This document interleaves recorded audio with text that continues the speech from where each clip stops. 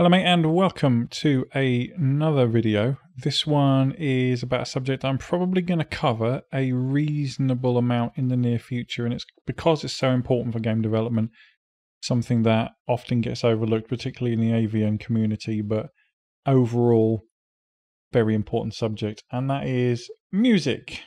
Music and sound, more importantly.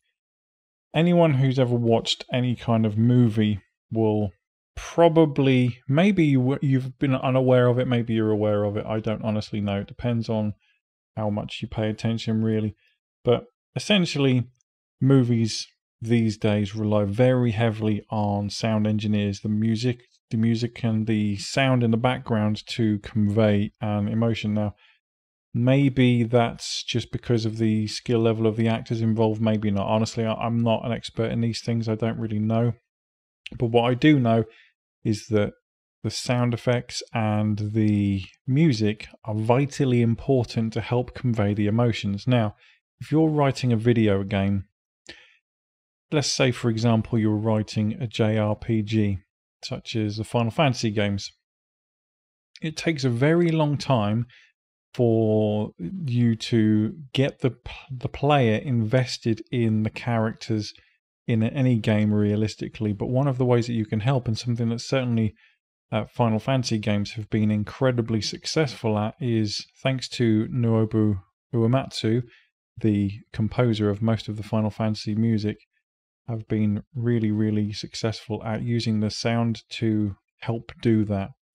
Anybody who's ever played any of the Final Fantasy games will probably mist up when they hear certain music, particularly Aerith theme and to Zanakin. There are two of the more popular ones.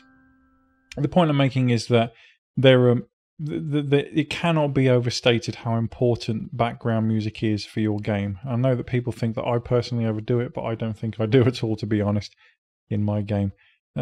Essentially, you've got two options. You can either get somebody else to do it, which probably means spending money, or you can pay for a piece of music software yourself and have a go at yourself. It depends on your confidence level. For example, if you've ever played Stardew Valley, you'll probably be aware that Concerned Ape, the developer of that game, wrote all the music for it himself using Reason, the piece of audio software named Reason.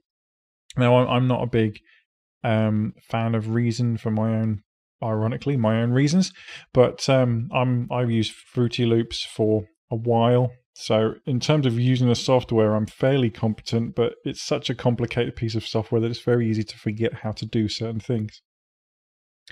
But if you listen to the music in Stardew Valley, you'll probably be firstly blown away by how much music the guy actually wrote. I mean, the soundtrack is huge considering one person wrote the whole thing, as well as developing the game, as well as creating all of the sprites and doing all of the writing. And, you know, that's a remarkable achievement that should be a huge inspiration for anybody developing their own game.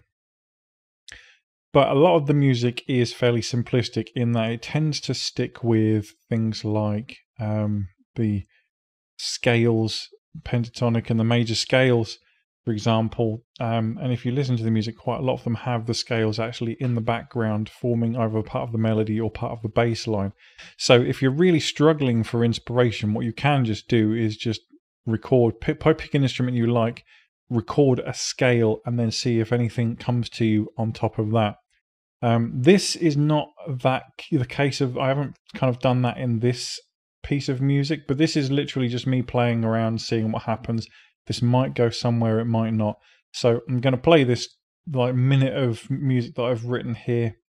There's still a lot of arrangement and work needs to be done on it, but this is just kind of this literally is an hour's work of just throwing together some notes and seeing what happens. So have a listen and let me know what you think, basically.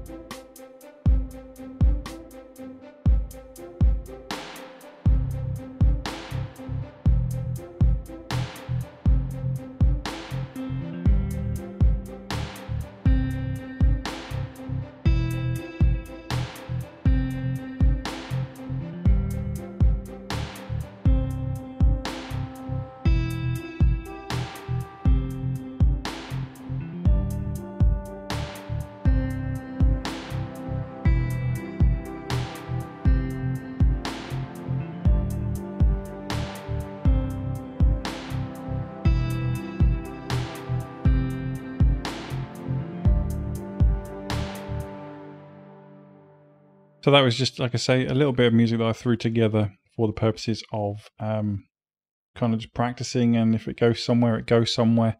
If it doesn't, then nothing ventured, nothing gained. It's all good. Anyway, thanks very much for watching. I hope you found that useful. Let me know what you think in the comments below, and I will speak to you in the next one. But until then, you take damn good care of yourselves, all right? Bye-bye.